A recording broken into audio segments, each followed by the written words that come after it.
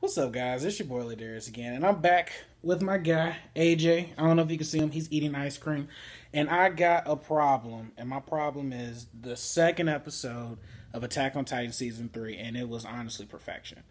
The first 10 minutes straight, I was on the edge of my seat. Your boy Levi shouldn't be zipping around the city like that. 3D maneuver gear, as my friend would say, is probably the greatest invention in anime in the last 10 years. Easily the last decade. It doesn't make sense in real life.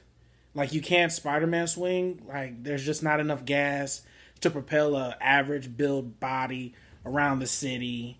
Whatever. Levi is the guy. I swear to God, that man is incredible. I swear to God. I'm still kind of speechless after what I just saw. I mean, outside of the first 10 minutes of just pure action scenes, we get a little bit of what am I looking for? A little bit of exposition. A lot of exposition. We learn about the Rice family and how Historia is actually the true heir to the royal family. We know that Kenny, the Ripper Man, is being contracted by the military police. That's why they're after the Survey Corps. I'm trying to think anything else that was really important of note. Oh, Aaron remembered that he might actually get eaten. I'm sure that's important for anyone that hasn't read the manga. I don't know, guys. This was probably the best episode of Attack on Titan I've seen yet. Easily the best episode. The opener grew on me just a little bit. It actually has a lot of darker themes to it than I gave it credit for originally. Like, you can tell that adult Aaron is kind of letting his childhood Aaron go. I don't know if he's seen too many things, he's done too many things. His personality is just not that kind anymore. He's never really been a very nice guy. He's always been loyal and dutiful, but he's kind of been psychopathic if you really break down his psychology.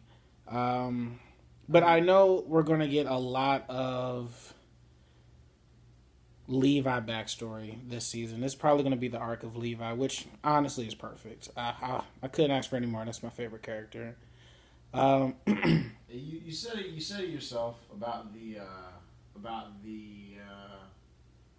theme song. We were talking about the theme song, and you said, well, I had said that if you never watched Attack on Titan and you watched that, you wouldn't think there was any Titan killing in it.